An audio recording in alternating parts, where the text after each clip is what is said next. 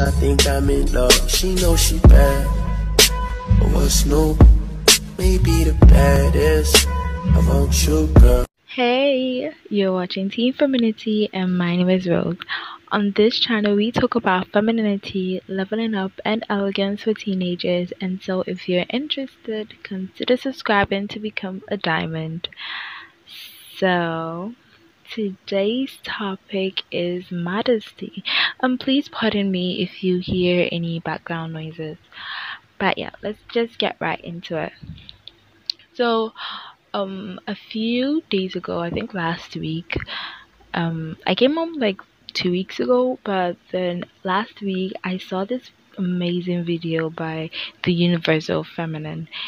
It was about modesty, a rant about modesty and how the beauty standards is BS.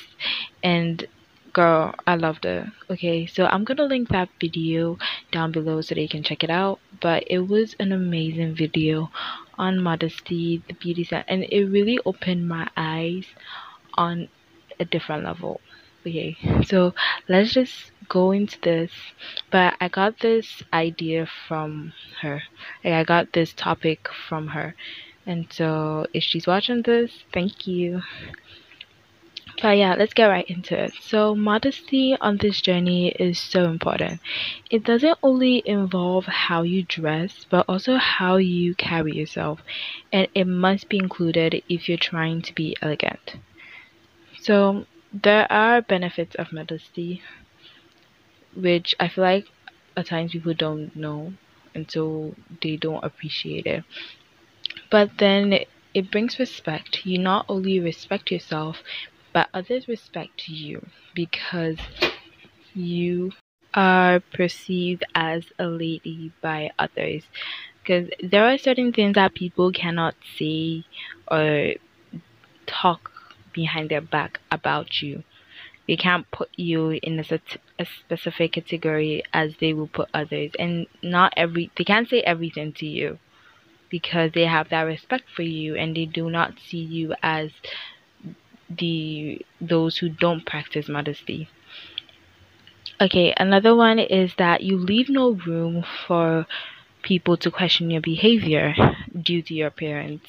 No matter how innocent you might be, the way you dress talks about how, like, the way you dress allows people to talk about you.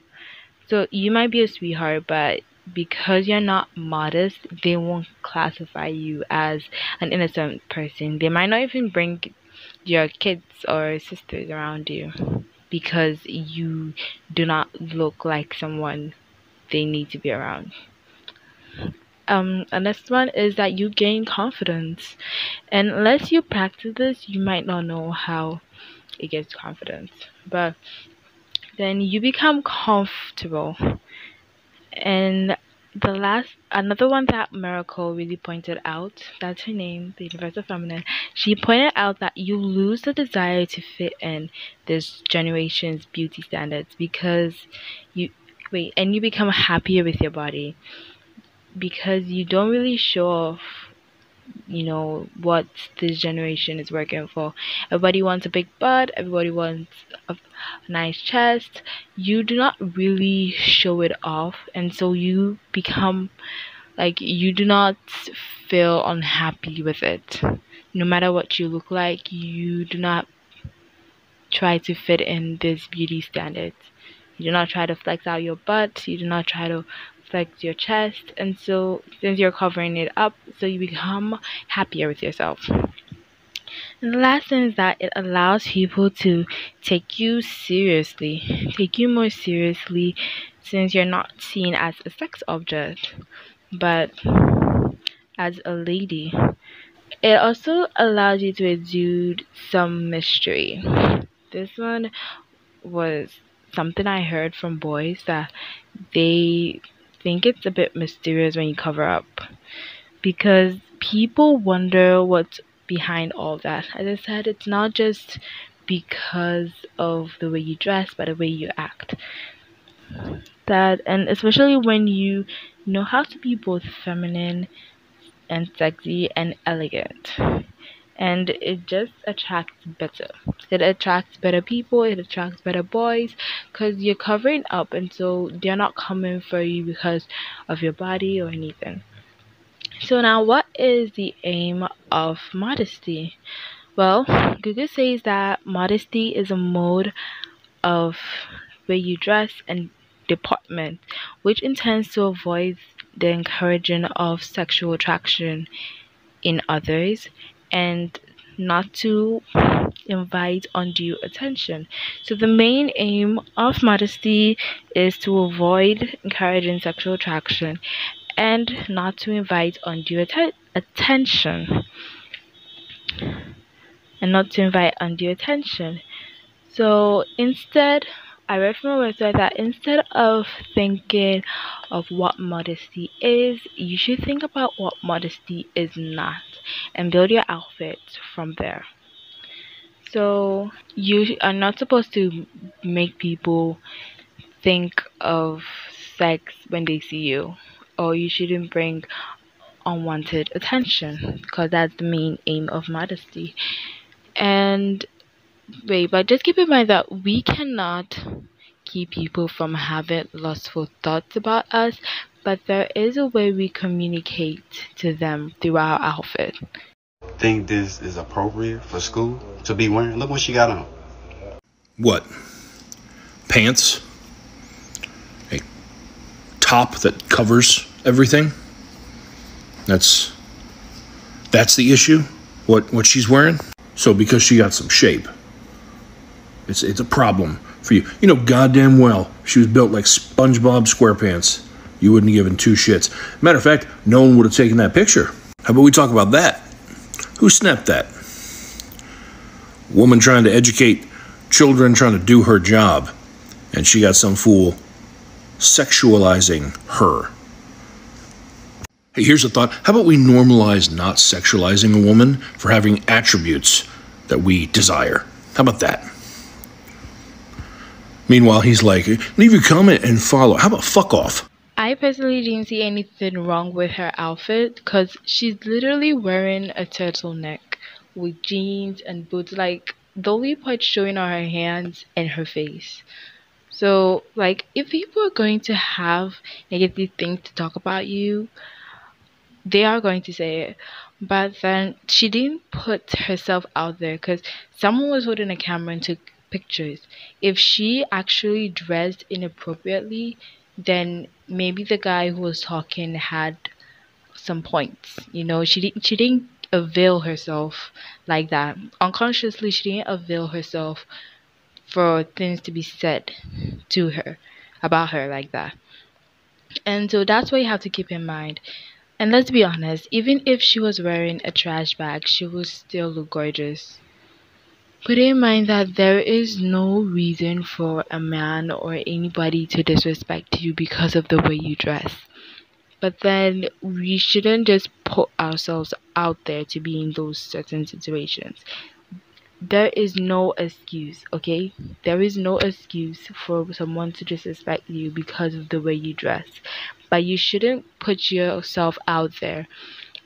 Just keep it in mind that it is okay to dress however you want, but I feel like some people dress immodest because of attention, because I feel like that's something I used to do, be immodest for attention. But there are other ways you can get attention. Get it with class and elegance, not with your body. And under attention, just make sure you are not a distraction. When someone sees you, don't let them be distracted by your body, but by your grace and elegance. And OMG, I love elegance so much. I know that baddie content tells you to walk in a room and get their attention with your diamonds, your jewels, your nails, your heels. Then just suddenly heads would turn and just get your attention. But as I said, you should enter a room as a lady with class and elegance, not with that boss behavior. That the boss B behavior is more or less like the for the leveled up community, not for the elegant. So if you want to be more leveled up, go for it, but that's not under the elegance. So things like really really big shiny jewelry with the diamonds and everything, yeah, you shouldn't go for that. Long nails, extremely long nails, really really long heels, and outfits with a lot of cuts like ripped jeans, ripped jacket, ripped dresses. Like I didn't even know there were ripped dresses, but there are ripped dresses around. And just really really short stuff, like short top, short, like those stuff, they just are more with the bougie side, the leveled up community side, but not with the elegance and sophisticated side. But there are crop tops and some shirts which can be leveled up depending on the occasion of the place or the style it is. As long as it's not too revealing, it can be classified under the elegant. No, you know some crop tops that you pair with a blazer and some long jeans, like something like that.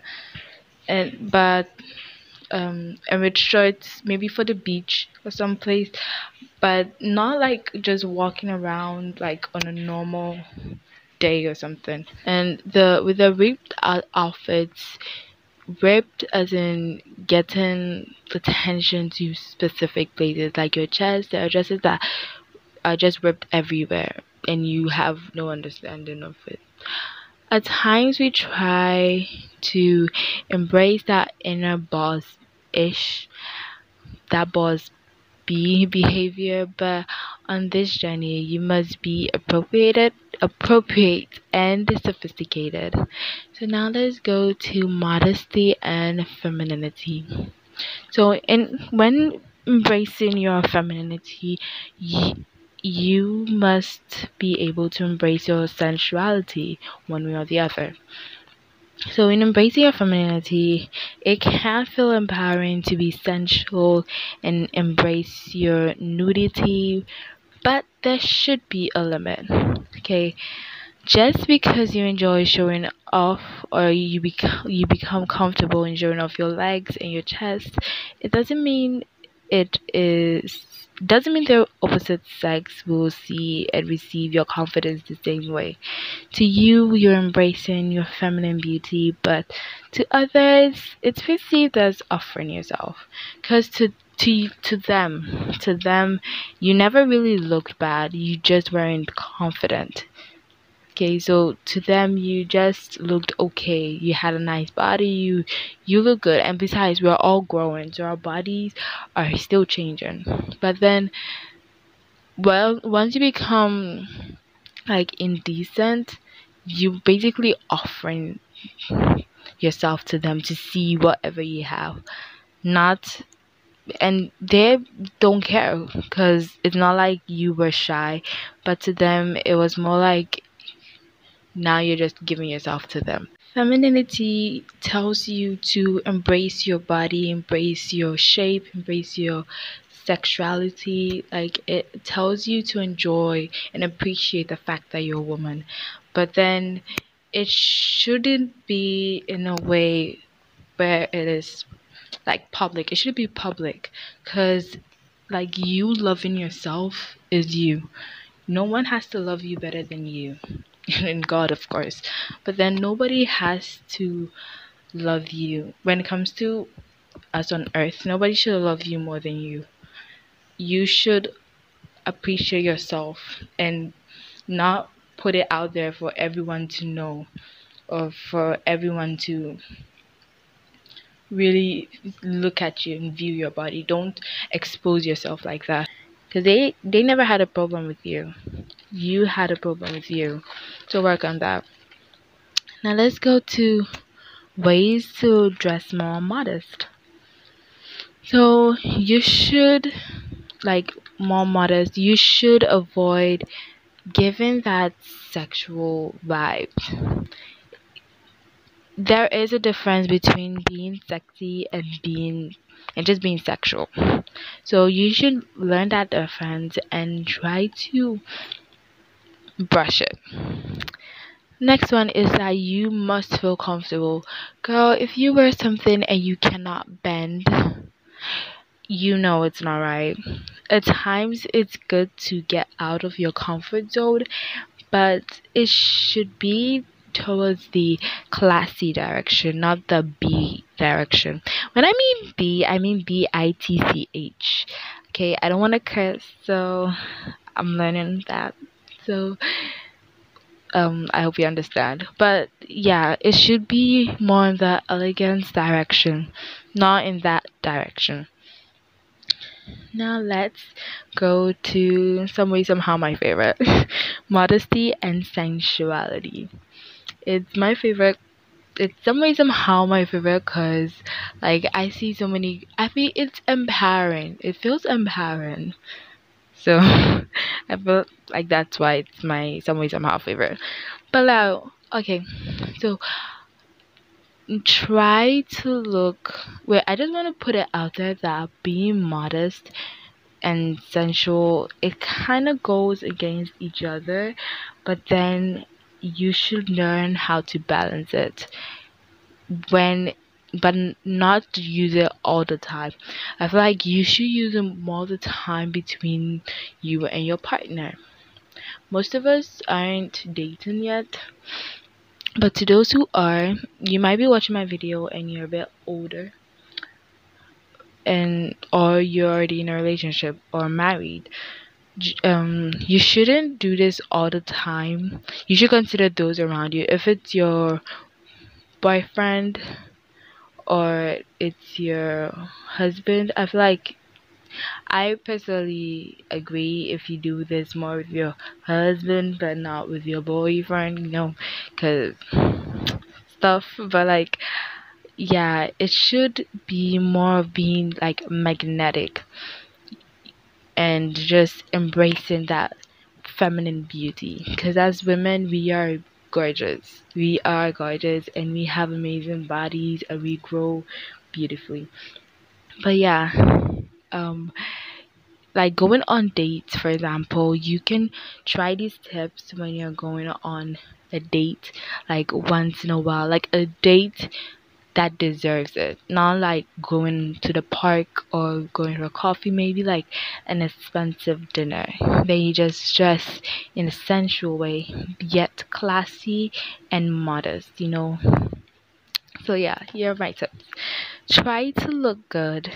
Make an effort in taking care of your teeth, scent, skin.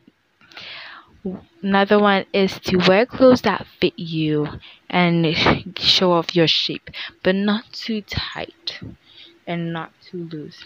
I feel like this is usually the style of Marilyn Monroe.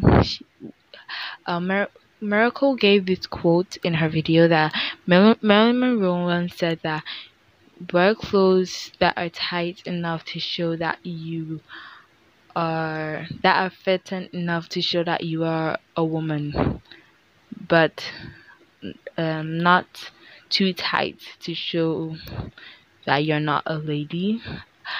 Something like that. I didn't check up the quote, I'm sorry, but something like that.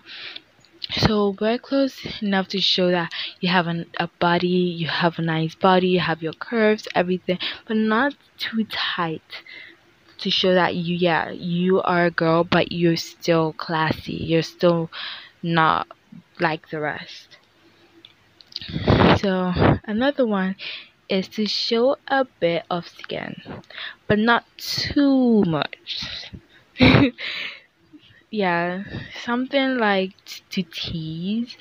And this is like when you're going on a date that your partner put a lot of effort in, not just any date like going to a coffee shop or something, but like a nice date, or like maybe you're going out with your spouse or something. So with this, you either show some level of your top and cover your bottom, or vice versa, or then you just capitalize some of the features you like about yourself. Maybe it's your eyes, so you roll your lashes and just put some mascara. Maybe it's your lips, red lip gloss. Maybe it's your thigh, so you just get like a thigh high outfit and everything else is covered. Or like maybe it's your chest, so like you get a V blouse. You get what I mean. Just something like a tease. You don't want to give him everything. It's so weird when talking about boys like that. I'm sorry. Okay, so the next one is red lip gloss or red clothes. This is scientifically proven that, and my favorite color is red, so like I back this up. It's true. Just red lip gloss or red clothes. Besides, red is associated with passion and like it just looks good. Okay, it's my favorite color, so no arguments. The last, wait, another one is to smile and exude elegance. This is true. No arguments about that. But another one is to be yourself. Maybe you are a tomboy and you're being more elegant. If you like skateboarding, if you like soccer, if you like football, whatever it is, just be yourself. You can dress like girly, but then when it comes to like talking, you can just express yourself and be passionate about it. With everything, there's a limit, okay? But then it should exude you. Remember that this journey is all about improvement and improving yourself. But it doesn't mean you have to change everything about you. Just change the bad things about you. So if you like football and then you're discussing and you're just talking about yourself and you want to express your joy and your love and your laugh and everything, just talk about it, because it looks good when it's authentic. Another one is body language. Girl, the way you walk, the way you move your hair, these are ways I feel like you're more sensual about it. Even your eye contact, just like the way you appreciate your body and then you move with it. Okay, the next one is self-care rituals. Like dancing, bubble bath, face masks, just stuff that makes you like be with your body, that stuff that you enjoy. I personally like taking care of my skin, then maybe wearing my favorite dress, then like modeling, moving my hips. Like these are stuff that makes me feel pretty. Another one that makes you feel or makes you more sensual is soft voice, or yeah, soft voice. It has to be delicate, soft, gentle. There's something about when um women who are feminine and elegant, like the pretty girls, who are also pretty nice, they express themselves, and like their voice is so nice, like Disney girls, you know, that makes sense. Like Disney princesses, like they have a nice voice which is soft and gentle. Another one that makes you appear more sensual and you can add to your modest journey is delicate mannerism. Even even the way you touch and hold things, like the way you hold your glass, the way you speak to the waitress, like these are stuff that makes you more pretty, and makes you sensual. Okay, so yeah, and another tip: how to dress more stylish and yet modest. So these are the things you have to consider. You have to dress for the season, occasion, formality, activity, and those going to be around you. So with season, girl, you can't wear turtleneck when it's so hot outside. You see, and you can't wear like no hands, sleeveless tops when it's like really really cold. So you have to dress for the season, not just for fashion.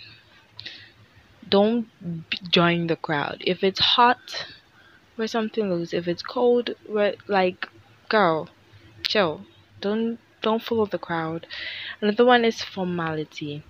Is it formal? Is it semi-formal? Is it informal? No. Like when going on dates, are you going to like have a stroll on the park, or you're going to a restaurant? Know where what to wear, when to wear it. Another one is activity. Maybe you're going to the beach, then you take a bikini. I feel like when you take a bikini, then you take like um a cloth.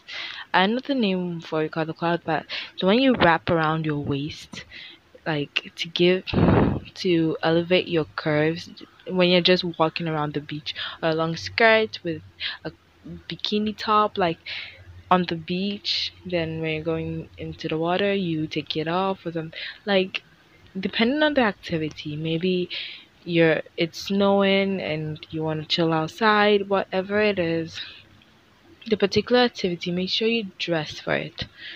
Another one is consider those around you. Are there going to be a lot of girls? Are there going to be men? Are they going to be adults? Are they going to be kids? Consider the way you dress. And I feel like with modesty, it's dependent on your location and your culture. Because for us, like in Africa, in the olden days, like in the past, it was very common for us to like cover um only our private parts and just expose the rest, and it was okay. But now, no, you can't do that. So it depends on like where you're coming from, and um the times and everything. So consider, know what's in and what's out, but like don't try to fit in. Like girls, diamonds, you're smart, so I know you know. But that's all I have for you concerning stylish yet modest. Not so these are the things that could help you on your modest journey. So one is to follow content creators that are more modest, just like the way you want it.